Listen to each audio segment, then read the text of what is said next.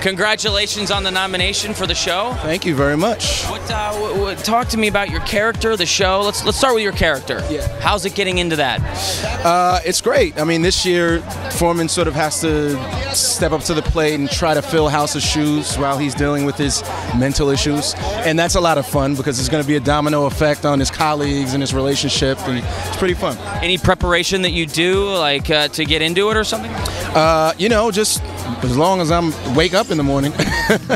No, at this point, you know, this is our 6th season, so it's sort of a daily sort of routine.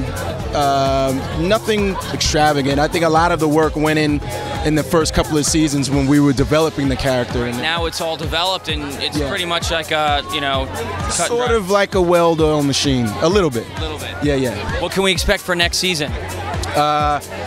You know, House sort of, we last season, House checked himself into a mental institution. So we pick up right there. And I'm really looking forward to guys seeing the season premiere. It's a total departure from what you've seen for the last 6 years. So it's going to be pretty exciting. How's it like working with Hugh? Hugh's great. Yeah.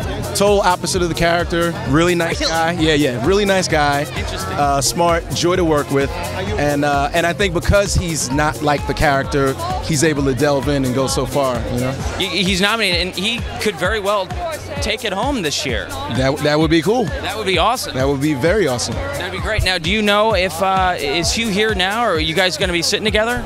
Yeah. We should all be sitting together, I think. Yeah. Any plans for tonight? You gonna rock it out? Some parties? If we win. If not, I gotta get up at 5 in the morning tomorrow. No, I'm just, really? Yeah. Omar, great talking to you, man. Good luck to you, and have a great night. You too.